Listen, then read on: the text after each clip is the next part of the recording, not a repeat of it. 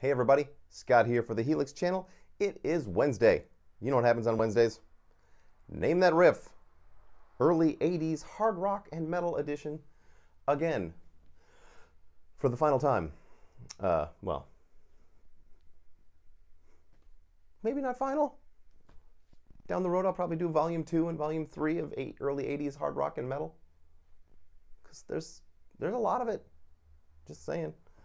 Anyway, today it's an interesting one, and I'm going to actually show you some of the settings because this particular guitar player's rig is unique among metal players. So,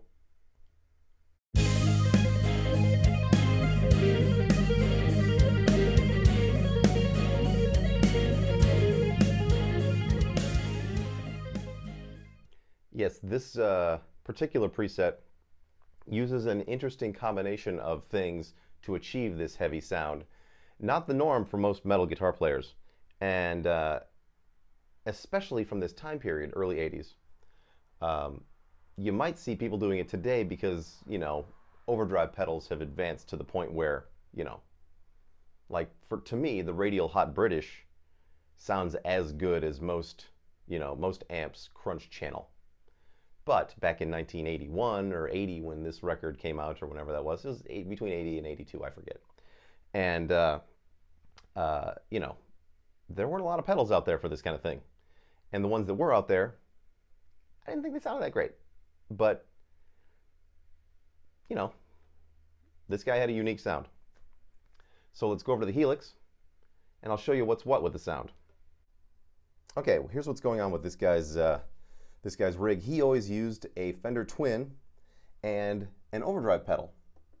So it was a pretty unique sound, and I saw him live, and it was a really big sound because he had a pair of twins with this overdrive pedal run into them, and it was an overdrive pedal that I don't think that Helix is ever going to, or sorry, Line 6 is ever going to model. It was an Arion overdrive pedal. So it's like they made those in the early 80s, and I think they went out of business by the late 80s, I think. And it was a unique sound, and I went through all of the overdrive pedals, and the Vermin distortion, which is like a rat pedal, was the closest to it.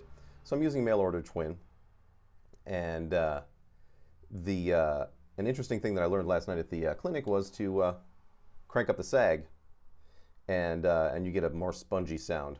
And I was using it sparingly, but now I'm gonna, you know, get way up there, 8.5 to 10 on some presets. Now this guy's thing is, you know, just 3/4 cranked rat pedal into the mail order twin, and you get this sound. A couple of IRs and some big reverb. So, want to hit? Here it goes.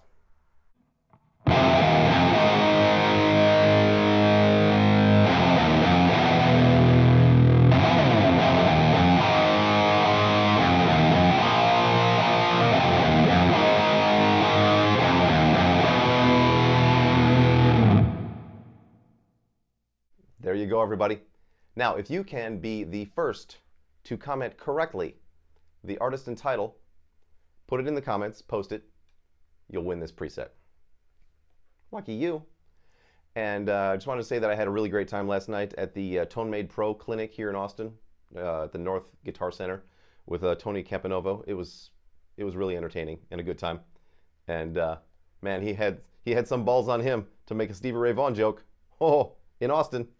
But I thought it was pretty funny. So, and it sort of brought a little bit of a hush over the group. It's like, they're not going to laugh, but they're not going to stone him either. So, everybody got away alive. And it was a good time. I learned some valuable stuff, and I'm utilizing some of it in the preset today. I learned some things about the sag and the bias, but not the bias X. Nobody knows anything about the bias X. So, you know, what are you going to do? I'll be back tomorrow, but I'm going to be going down to the South by Southwest extravaganza in the downtown area.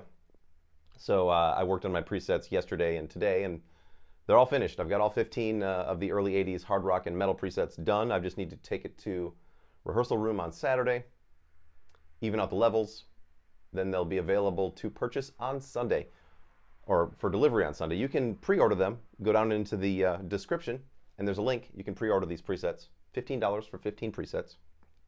Good times. What more could you ask for? Nothing. So, I'll see you tomorrow. And until then, rock on.